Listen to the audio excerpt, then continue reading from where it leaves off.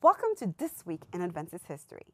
Georgia Anna Burrus Burgess was the first Adventist missionary to India and the first single woman missionary of the Adventist Church to a non-Christian country.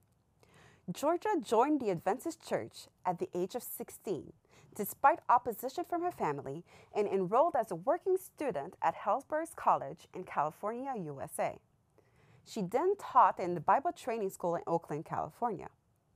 While working as a Bible worker, she responded to a call for women to work in India in zenanas, that is, the portion of a home in India where women were secluded. In 1893, the General Conference voted to send Georgia and Myrtle Griffiths to India.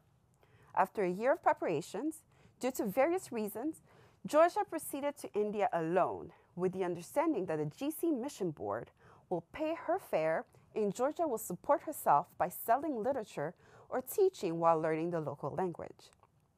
She arrived in Calcutta in 1895, found accommodations at the Young Women's Christian Association, the YWCA, and began Bengali language study.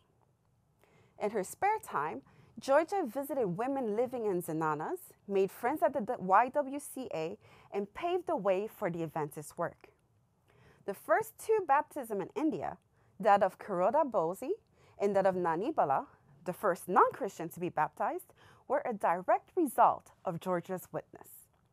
In 1902, Georgia married Luther Burgess, and together they served and pioneered the work in various cities in the Indian subcontinent, until failing health forced them to return permanently to the U.S. in 1934.